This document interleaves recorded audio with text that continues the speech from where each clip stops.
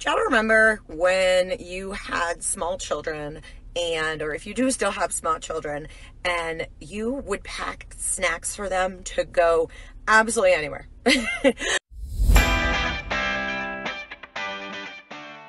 I don't know about you guys, but that was definitely something that I did. Like, God forbid my kids got hungry, right? Because they were terrors when they got hungry.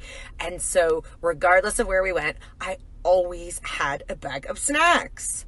And here's what I need you guys to do for yourselves is pack that same bag of snacks. So I am in my car right now where I am a lot, and this is where a lot of you get really tripped up.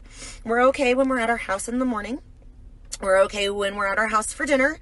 We're okay if we've planned our lunch or if we are making good choices out and about in the world or if we have a kitchen or a lunch break room at our work.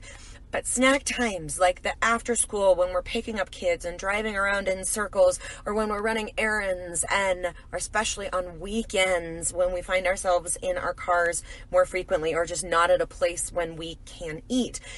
We go to fast food, we go to gas stations, we grab junk, or we just don't eat, right?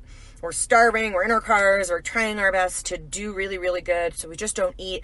And then by the time we do get home, we're dying hungry, and we make very poor choices and eat a lot of calories very quickly, just trying to get back on top of that feeling of being hungry and stop that feeling. So how do we fix that?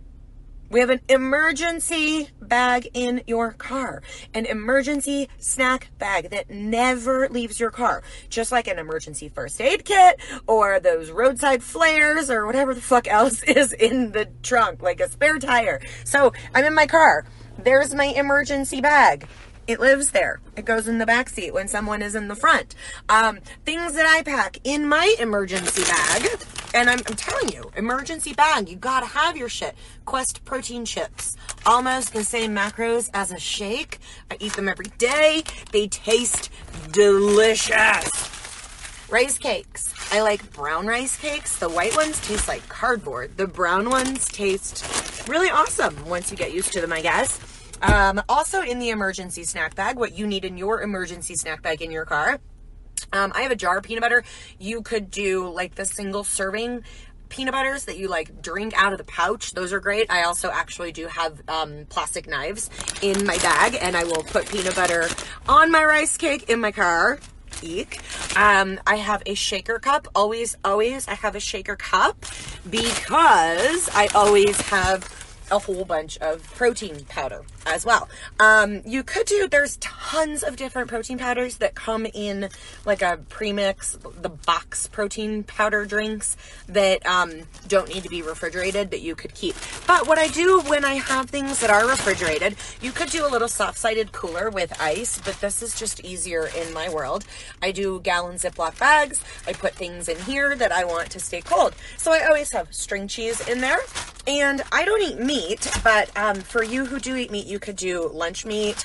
I have Smart Deli, which is fake meat, and it's like straight protein. So we're looking for high protein foods because protein will keep you fuller longer and is a great decision for your body when you are looking for calories. I also have in my snack bag, pre-workout because, if I'm going to be working out, I'll be in my car to get to the gym. And so I just keep my pre-workout in here too. Other things you could put in a snack bag would be single servings of plain Greek yogurt. You could do beef jerky. You could do any kind of jerky. You could do tuna. So they make like the packages of tuna that have like the crackers on the top and the tuna on the bottom in the boxes. You can eat a couple crackers for your snack in a box, for your snack in your car. That is fine. And there's a lot of other things that fall into the category of portable protein or healthy carbohydrate. I have even gone so far as to cook up a whole bunch of sweet potatoes and keep them in foil in my car and eat them like an apple. So there's many ways, especially if you are creative about what to put in your emergency snack bag. I think the biggest trick to success with emergency snack bag in your car is to make sure to refill it once in a while because they get get cranky when we don't feed them.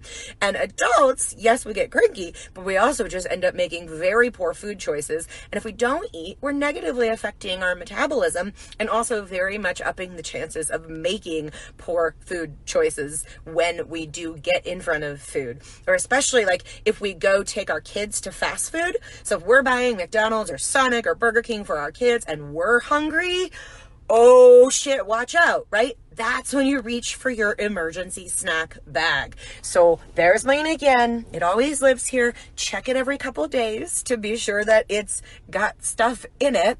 Fill it back up again, and always eat your snacks. So a very great way to stay on track with eating every couple hours, and be sure that by the time you get back to a kitchen or a real food source, you are making good decisions because you have kept yourself fueled while you're in the car. I'm telling you, emergency snack bag, guys, go make one.